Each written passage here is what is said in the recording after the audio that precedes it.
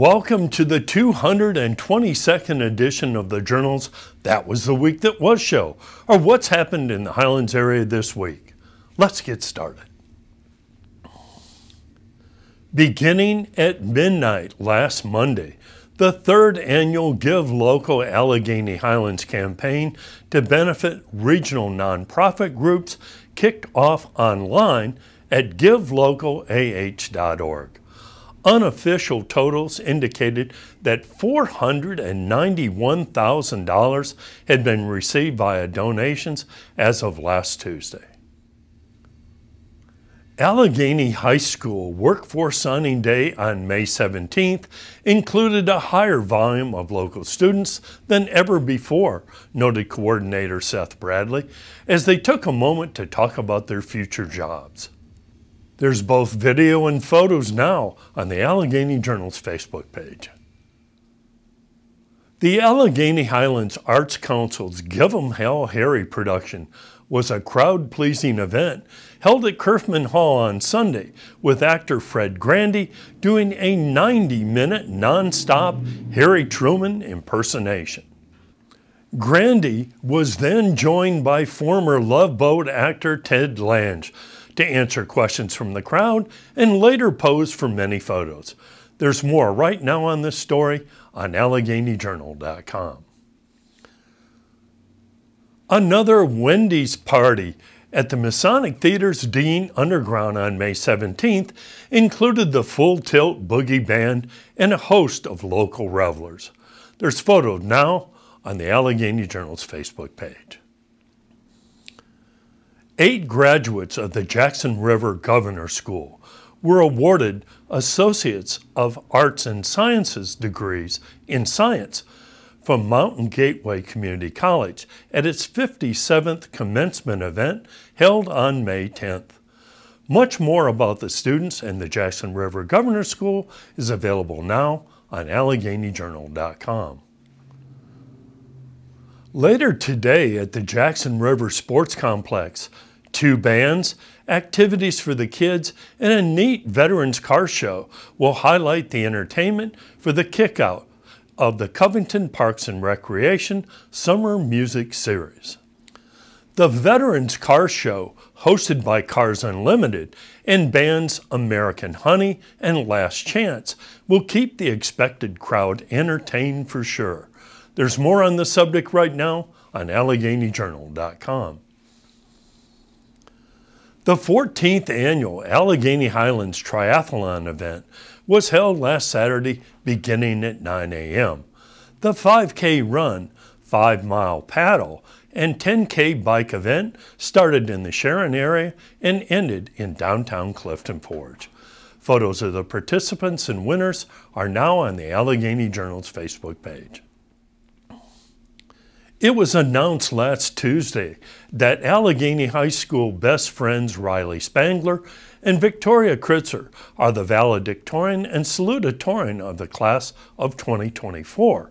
Spangler plans to go to W&L next year, and Kritzer will go to Christopher Newport University.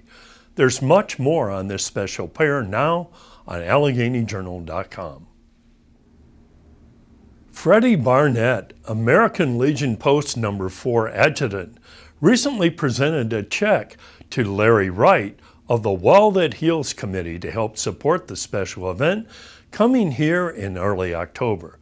There's more on the subject now on AlleghenyJournal.com.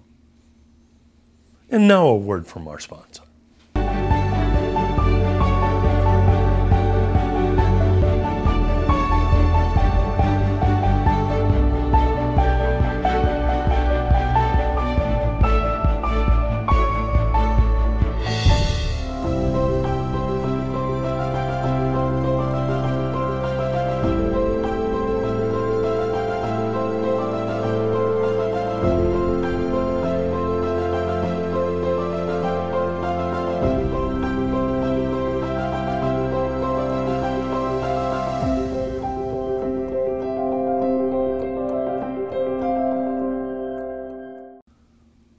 The Allegheny County Covington Sheriff's Office announced the recent arrest of Albert C. Foran of Glen Burnie, Maryland, who recently sought to meet and take with him an underage female to become, quote, his daughter wife. Mr. Foran now finds himself charged with felonies and is being lodged in the Allegheny Regional Jail without bond. Read a very interesting story about Allegheny High School senior and honors graduate Haley Givens, who recently graduated from Mountain Gateway Community College and was named its Poet Laureate. She's planning on becoming a forensic psychologist. There's more on the subject right now on AlleghenyJournal.com. More progress on projects noted in Covington. The Home Team Fieldhouse construction proceeds apace, and downtown's Pocket Park now has a running fountain. Landscaping and pavers will follow soon, the Journal has learned.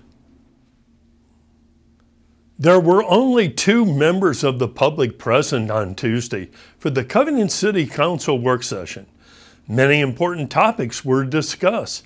From paving to equipment purchases and concerns about future revenues, the Covington City Council dealt with all successfully. Next fiscal year's budget will be published next Tuesday. Overall, the city's budget is a bit smaller than that of the current fiscal year. On May 15th, at an Allegheny High School athletic awards ceremony, Purcell Turner was recognized as the Male Athlete of the Year. Trinity Scott was named Female Athlete of the Year, but wasn't present when the awards were given. Separately, Director's Fellowship Scholarships were awarded to Caleb Walden and Christina Terrell. Both Turner and Walden will play football for Roanoke College under Coach Brian Steinspring this next year.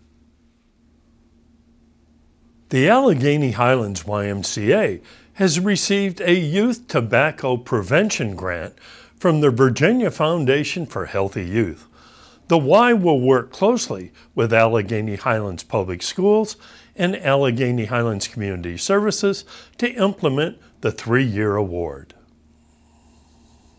Bassett High School head football coach Brandon Johnson shared some important life lessons with Callahan Elementary School students in grades 3 through 5 as they prepared for upcoming SOL tests.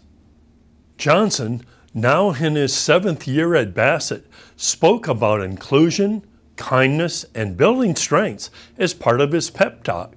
There's much more on this story right now on AlleghenyJournal.com. Allegheny Highlands Public Schools is currently conducting an important survey with respect to student attendance, and your participation is invited. Student absenteeism increased during the pandemic and remains higher than normal. There's more on this story, plus a link to the survey, now on AlleghenyJournal.com. 2 Allegheny Highlands Community Services staffers recently joined the Allegheny Journal remotely to talk about a neat event planned for next Friday, May 31st. It's being billed as a mental health awareness block party from 11 a.m. to 2 p.m. at 311 South Monroe Avenue in Covington. There's video now on AlleghenyJournal.com. And thanks very much for joining us today for our 222nd show in this series. With more than 19,551 Facebook followers now, your readership is very much appreciated. See you right here again next week.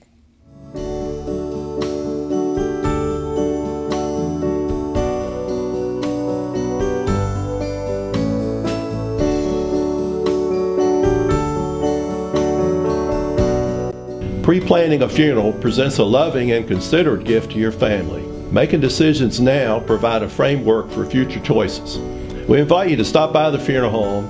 Let us answer any questions you may have about pre-funding or pre-arranging a funeral service.